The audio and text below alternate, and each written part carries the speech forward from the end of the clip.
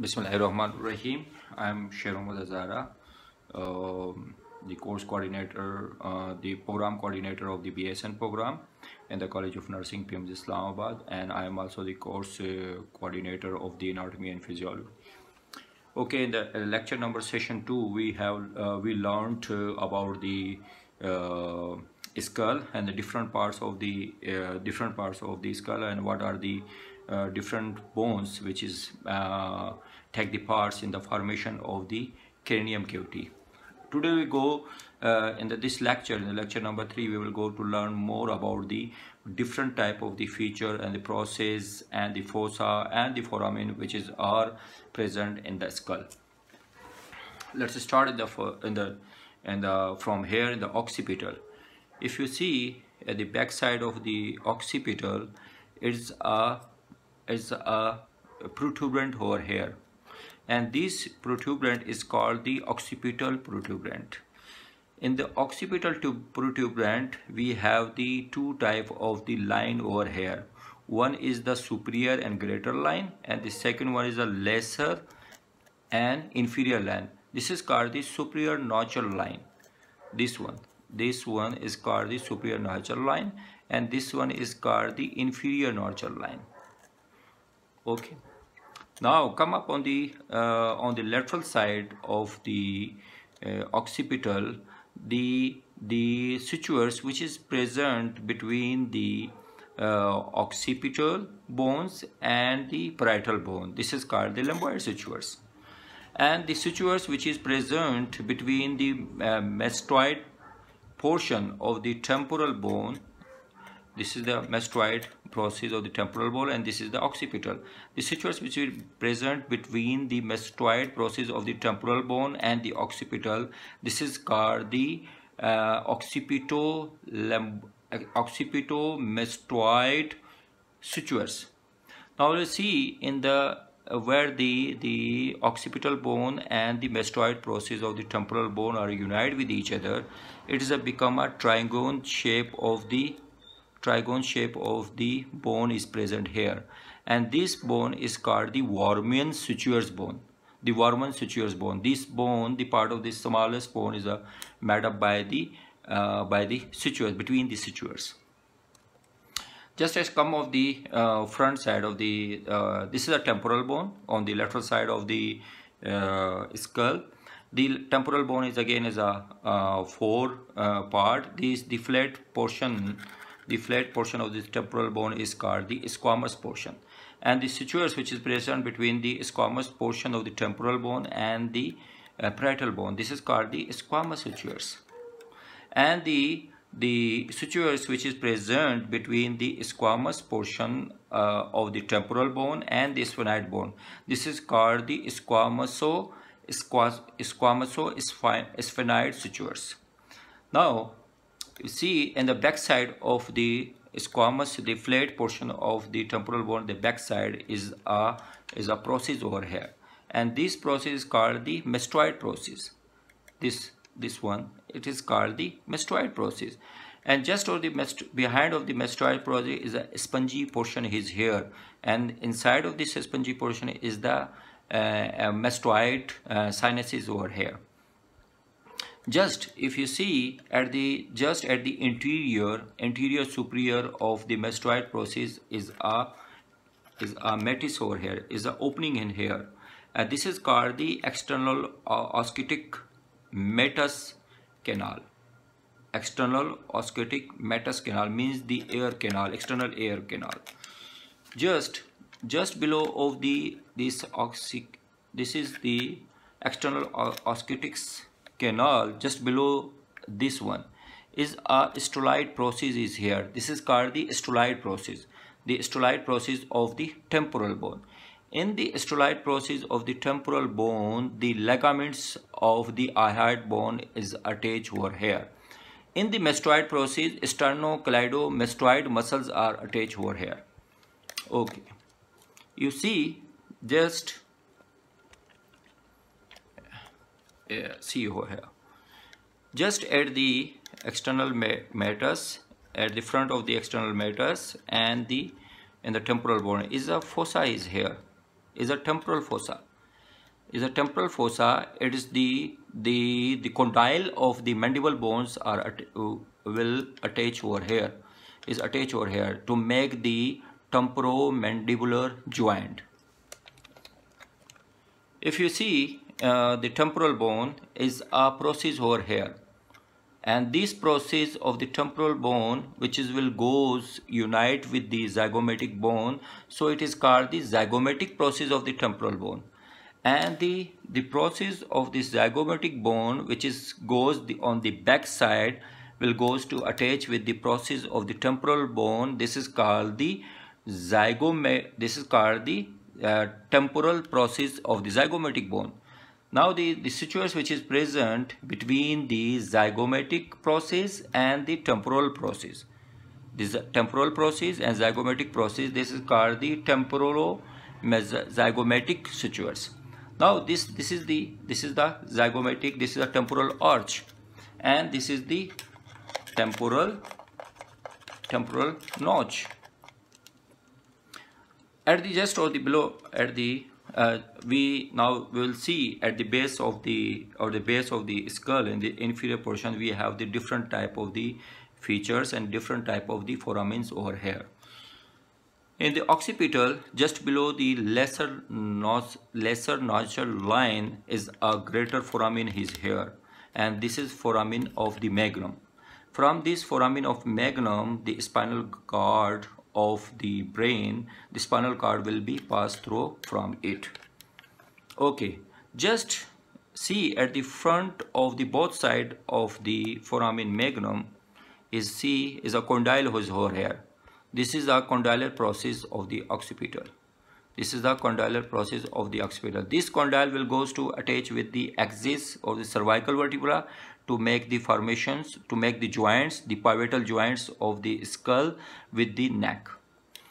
Just see at the just below, just see here, just below of the condyle is a foramen is here, and this is called condylar foramen. This one, this is called hypocondylar foramen. This one, this is the condylar foramen, and this is called the hypoglossal foramen. This one is called the hypoglossal foramen here. The hypoglossal nerve is passed through from it, and this one is the condylar foramen.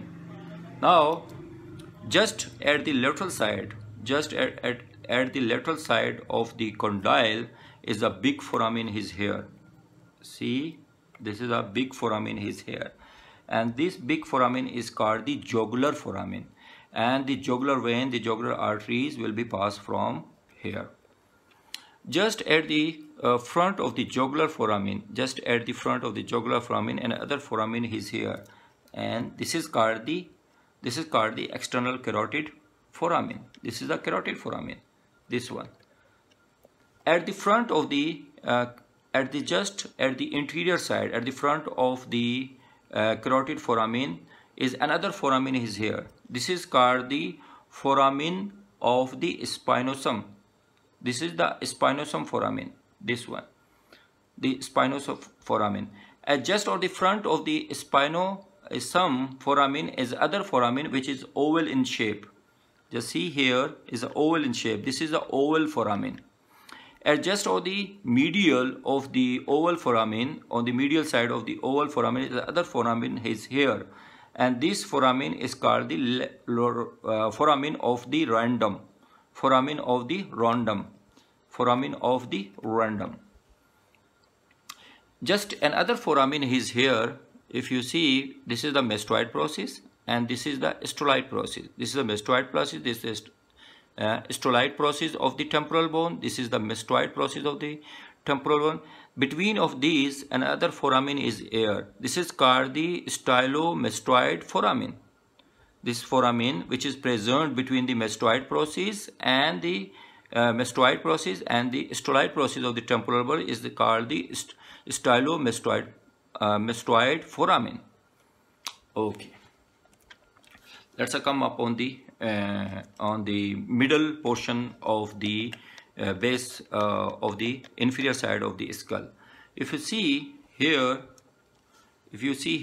this is the hard palate. This is the hard palate. If you see, the hard palate is the central line is here. This is the sutures. This is called the central sutures. This one is called the central sutures of the palatine bone. And other sutures is present here, which is in the transverse way. The both hard palatine or the lower palatine is joined with this suture. This is called the this is called the transverse sutures. This one is called the transverse sutures. And this foramen is over here, just behind of the incisor teeth. This is called the incisor foramen, palatine foramen. Okay. Now let's see, if you are looking at just at the back side of the nasal cavity, just behind of the nasal cavity, you are looking, these are the two type of the process over here. And this is the major portion of the base of the skull is made by the sphenoid bone. Now the wing like the process of the structure is visualizing over here. This is called the pterygoid process. This is called the pterygoid process. The outer one is called the lateral pterygoid process, and the middle one is called the medial pterygoid process. The lateral pterygoid process and the medial pterygoid process. Between these both pterygoid process is a fossa here. This is called the tonsillar fossa here. The tonsils are located or situated over here. If you see, this is a conchae. This is the nasal conchae, the opening of the nasal cavity. In the between of the nasal cavity is a septum is here. If you are looking, there's a septum is there. This is the septum of the vomer bone. This is a septum of the vomer bone. And these are the notch is a nasopharyngeal notch. This one of between the vomer bone and the lesser pterygoid process is a nasopharyngeal notch.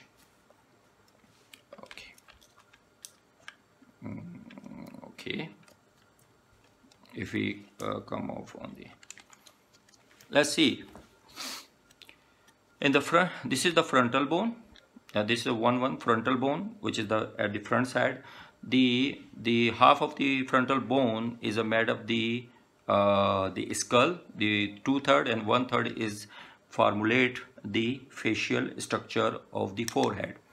In the frontal bone, upper the frontal bone is a depression is there. This depression is called the glabella.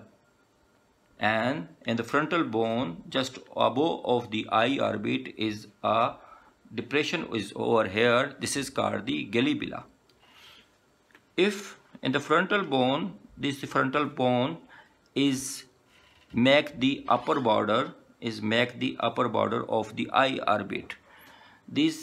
The upper border of the eye orbit. This is called the orbit ridge, superior orbit ridge. If you see at the superior border of the eyeball is a foramen is here. This is called the supraorbital foramen. Just of the below of the inferior border of the eyeball is another foramen. This is called the infraorbital foramen. Inferior orbital foramen. The eye orbit, how it is made up the eye orbit. The superior border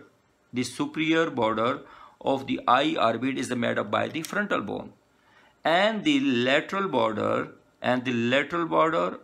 of the eye orbit is made up by the zygomatic bone. The mostly of the lateral side of the eye orbit is made up by the zygomatic bone. The inferior border is made up by the inferior border of the eye orbit is made up by the zygomatic bone or the maxillary bone. And the medial and superior border is made up by the ethmoid and lacrimal bone.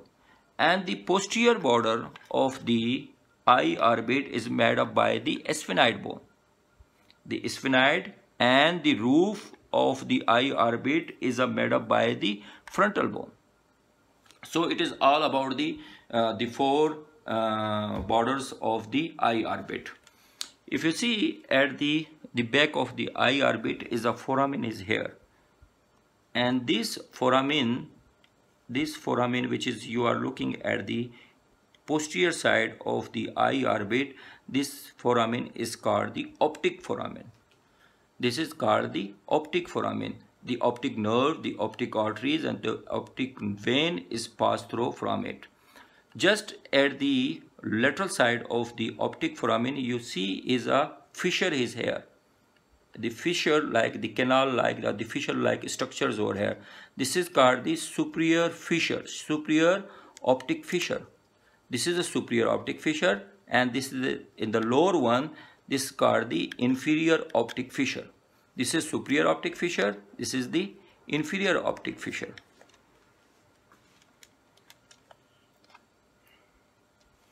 And see in the nasal cavity, this nasal bridge is made up by the nasal bone. The nasal bridge is made up by the nasal bone, and the nasal bone, and the some school of thought says the nasal bone is the hardest bone in the human body. In the between of the nasal bone, the nasal cavity, you see is a septum is here. A septum-like structures are looking here. This septum-like structure which is divide the nasal cavity in the two portions, this is called the vomer bone. If you see in the lateral side of the vomer bone is another bone are looking there. This is are the two nasal conchae, superior nasal conchae and inferior nasal conchae.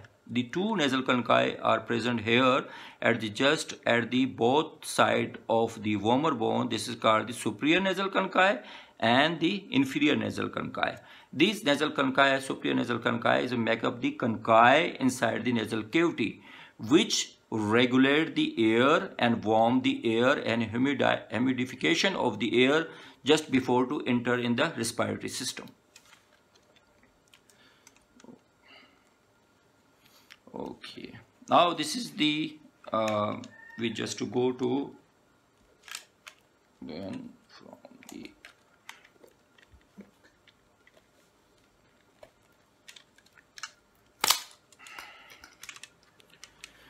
now see in the inside from the inside of the base of the skull, we have the different type of the fossas, and the features are over here. There are the three types of the fossas you are looking inside in the base of the skull. This is called the frontal fossa, and this is one the both side is ditch-like structure. This is called the medial fossa, and in the back side where is the foramen is magnum is present, this is called the occipital fossa. This one occipital fossa, the both side are the of the sphenoid bone is a ditch-like structure. This is called the medial fossa, and this one is called the occipital fossa. Is the frontal fossa, where the frontal fossa in the interior side, the frontal fossa is the frontal lobe is situated here. In the middle one is the middle portion of the parietal and temporal portions of the brain are located or situated over here, and this occipital fossa, the occipital lobe of the brain and the cerebellum are situated over here, and the brain stem as well. If you see, look at the front, in the frontal fossa is a crest-like structure. This is a crest-like structure, and this crest-like structure, this is a structure is the of the ethmoid bone, which is united with, which is are joined with the frontal bone from the superior portion of the nasal cavity. So the crest-like structure is called the cristoglia. This portion is called the cristoglia. At the both side of the cristoglia is a palate-like structure or groove-like structure. This is called the capriform. This is called the capriform palate. Inside of the capriform palate, you see the two opening are here, and these two opening is called the olfactory foramen, and the olfactory nerves are passed through from it. If you see here, this is the middle portion. The middle portion of the base of the skull is made up by the sphenoid bone, and the medial foramen is made up by the sphenoid bone. If you see over here, this is a wing-like structure of the sphenoid bone. This wing-like of structure, which is a lesser in shape, you see, this is a lesser in shape, and this called the lesser wing. This is a lesser wing of the sphenoid bone, and the just below of the lesser wing in the medial fossa is a greater wing. This is called the greater wing, and this one is called the lesser wing of the sphenoid bone. Just at the base of the, you see, just at the base of the lesser wing is a foramen is here. And let's see, two type of the foramen are here, and this is foramen is called the optic foramen. The same one is the optic foramen, which is you are visualizing from the here. This one.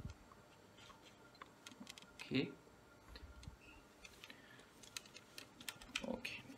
Now see in the middle one portions, just below of this foramen is a fossa is here, and this fossa is called the hypophyseal fossa. This called the hypophyseal fossa. In this hypophyseal fossa is called the pituitary gland is located or situated over here or lying here. The pituitary gland is lying here in the hypophyseal fossa. This whole, the circular, this upper condyle, this interior condyle and the posterior condyle of the fossa, the whole area is called the sella turcica. This portion is called the sella turcica. This portion is called the sella turcica.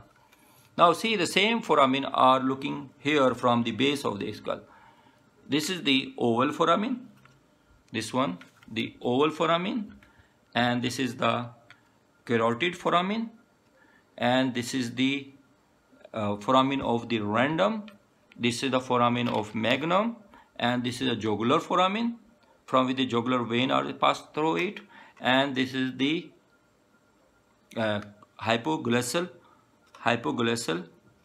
canal, hypoglossal foramen, and this is the bony projection. The bony projection which is you are looking between the, which is divide the medial fossa and the occipital fossa. This is the patelis process, or the patelis portion of the temporal bone, and this is the one school of the thoughts of the anatomical said this portion of the temporal bone is the dense, highly dense portion of the bone inside the human body.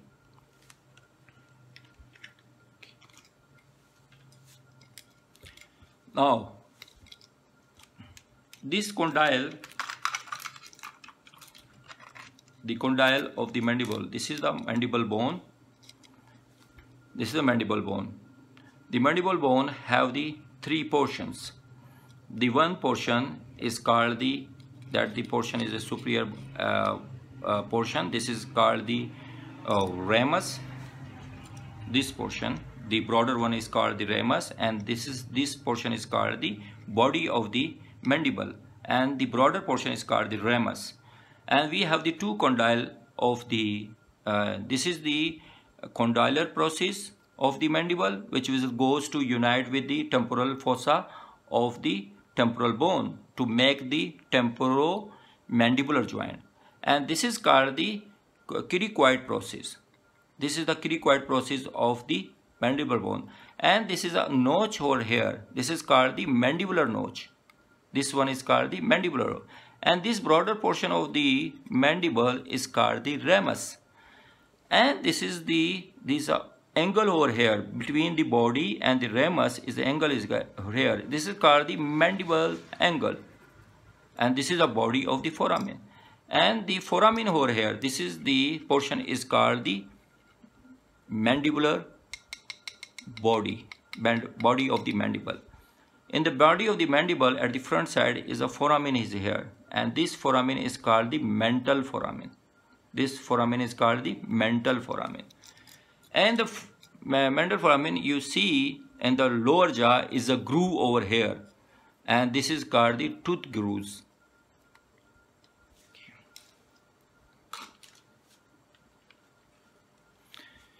In the face, if you see this bone, this is a bone which is have the three process. The one process is called the frontal process. This is called the zygomatic bone, and the zygomatic bone is called the cheekbone. The cheekbone.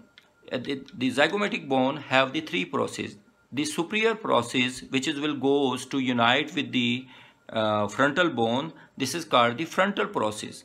And the frontal process with the frontal bone make the frontozygomatic sutures. And in the posterior side of the zygomatic bone, another process is here, and this process is called the temporal process, because the portion of the zygomatic bone, this process will goes to unite with the zygomatic process of the temporal bone. Now in the interior side, in the interior and medial side of the zygomatic bone is other process. This is called the maxillary process, because this process will goes to make the joints with the maxillary bone. Okay. This bone just below of the cheekbone, on the lateral side of the nasal cavity, and this is called the maxillary bone. And the maxillary bone mostly make the upper jaw. In the upper jaw, the maxillary bone, you see, is a groove over here, and these grooves are called the alveolar grooves. These grooves are called the alveolar grooves, and the process are called the alveolar process. And that it is a socket is here. This is a tooth socket, in which the tooth, different type of the tooth, the incisor, the canine, the premolar and molars are attached over here. And these the teeth which is attached on the upper jaw and the lower jaw and the maxillary bone and the mandible bone, they make the ball and socket joint. And the ball and socket joint is a type of the fibrous connective tissue joint. And the fibrous connective tissue joints are the immovable joint, is a type of the immovable joint.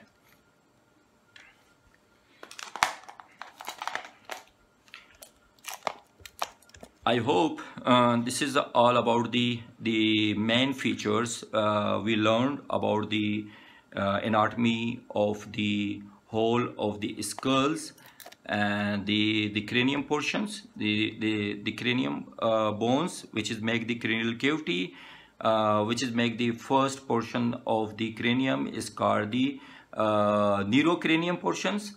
And neurocranium portions of the skulls mostly made up by the flat bone, and this is a consist of the 8 bone. This is a makeup of the 8 bone: the frontal bone, the parietal bone, occipital bone, temporal bone, and sphenoid bone, and ethmoid bone, and the sphenoid bone, ethmoid bone, and the frontal bone, parietal bone, occipital bone. So, and the other portion of, we learned the other portion of the skull is called the viscerocranium. The viscerocranium is make the base of the skull, the base of the skull. The neurocranium portion of the skull mostly give the coverage and make the cranial cavity, and give the house or a place, house and the place for the brain. Now in the viscerocranium portions, the mostly is the portion of the skull is made up by the viscerocranium portion. In the viscerocranium portion is made up by the 14 irregular bones. Mostly are made up by the facial bones. in which the oral cavity, nasal cavity, eye orbit, and the ears, and then the lower jaw is present inside the viscerocranium cavity. I hope you have learned a lot from the today's session about the skull. If you have any type of the queries or the any questions, you can email me. Yeah, you can comments in my inbox of my YouTube channel. Then I will reply it. Thank you.